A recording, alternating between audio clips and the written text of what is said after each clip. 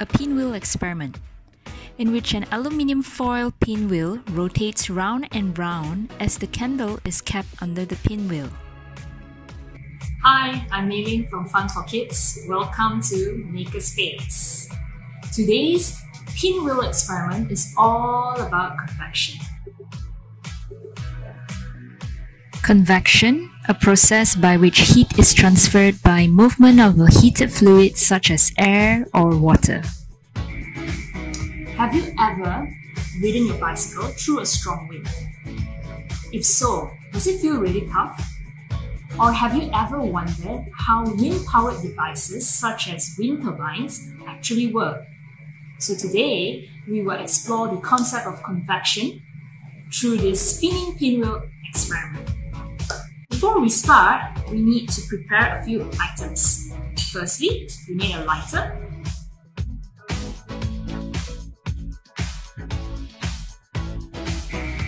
a piece of aluminium foil, any household items which has a shape of a circle. It doesn't have to be perfectly round. Multi-purpose packet, a scissor, 4 tea light candles, a marker to trace your circle, a pencil with one end that has an eraser, and lastly, a pin. So are we ready to start? Yes!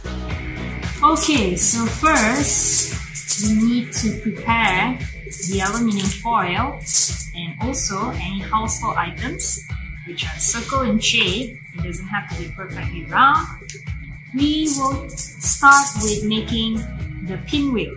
So we will take a Sharpie and we will outline the circle on the aluminium foil. Once you have outlined the circle on the aluminium foil, you will then cut out the circle using a scissors. Making sure that you are cutting along the lines.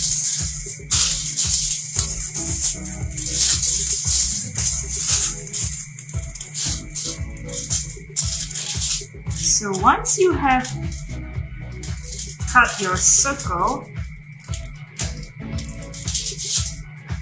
you can place the items on the side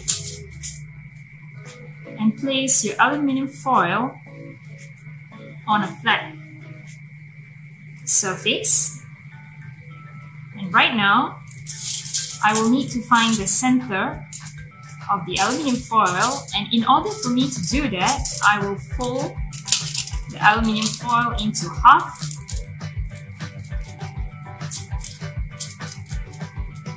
I will unfold it and I will fold it again to half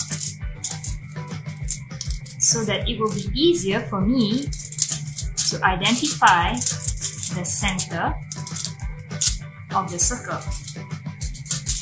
I will unfold it again and fold it into half.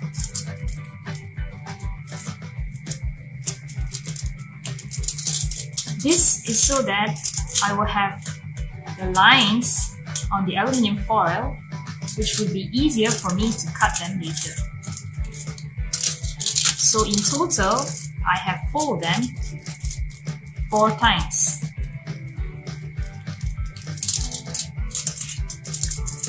Right now, as you can see, there are lines on the aluminium foil. I will then use the scissors to cut 6 to 8 lines,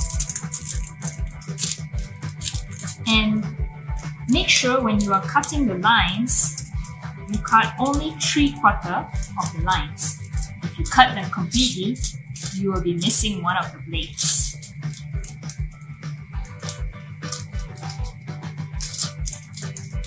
As you can see, I'm cutting 3/4 according to the lines that I have created when I folded the circle into half earlier.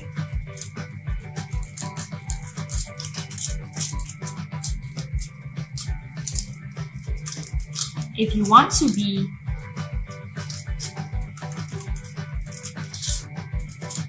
very accurate with the lines, what I suggest you to do is you can outline the lines with a marker. Okay, so right now I have cut the lines 3/4 from the center. I will then fold half of the blades. As you can see, this is one blade. I will fold half of it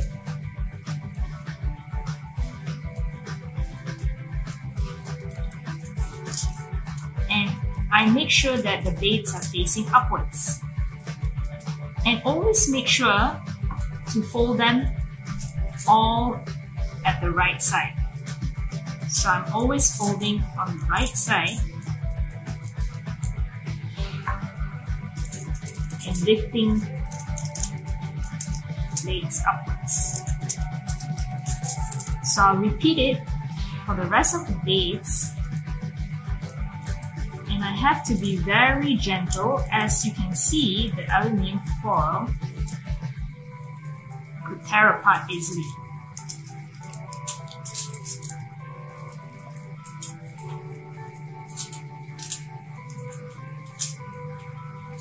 Make sure to leave the blades upwards like this, and I always make sure that I'm folding on the right side.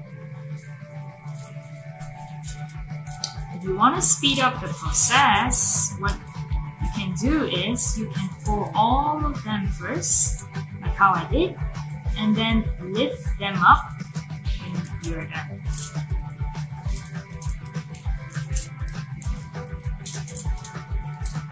So here it is.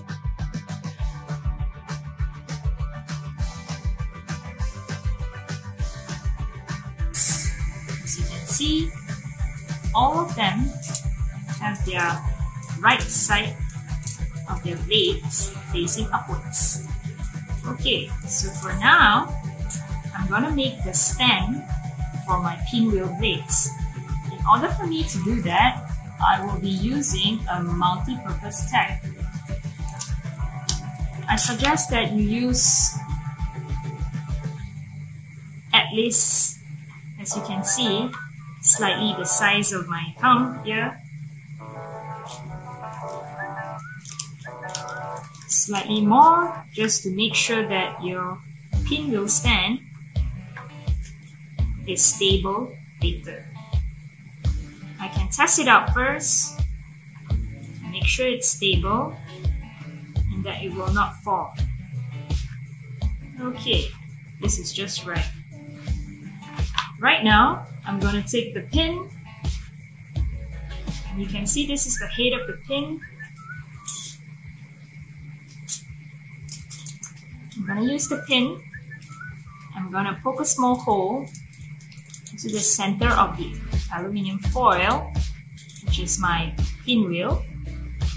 And right now, I'll insert the pin into the hole. So while you're inserting the pin into the hole, you will need to make sure that your blades are facing downwards. The folded part of your blades are facing downwards. And once you've inserted the pin into the center, I'm going to take my stand, in which the end has an eraser. I'm going to insert the pin in here. And I'll spin it slightly just to make sure that my pinwheel will be able to move smoothly later. Right now, I'll insert the pencil to where I created the stand earlier, the base for the stand. Right now, I'll prepare the tea light candles and place them on 4 sides with the experiment.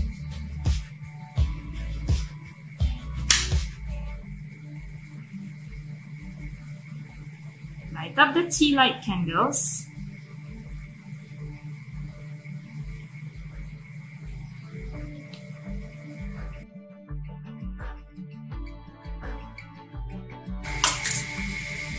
wait until you observe that the pinwheel starts to spin on its own.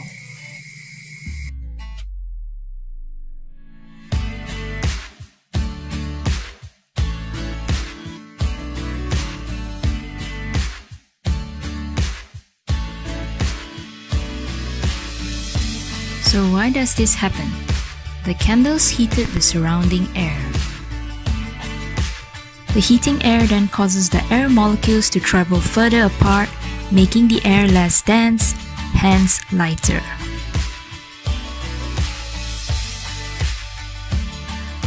Warm lighter air then rises upwards, causing the aluminium foil pinwheel to spin. This is a continuous process because the cooler, denser surrounding air keeps coming towards the candle and gets heated up. Hence, this is a simple demonstration of how convection currents can exist in thunderstorms and also ocean currents. So, this is the pinwheel experiment. I hope you enjoyed the video, and remember, please be careful when handling with the lighter as well as the candle, and you can try it on your own at home. Thank you!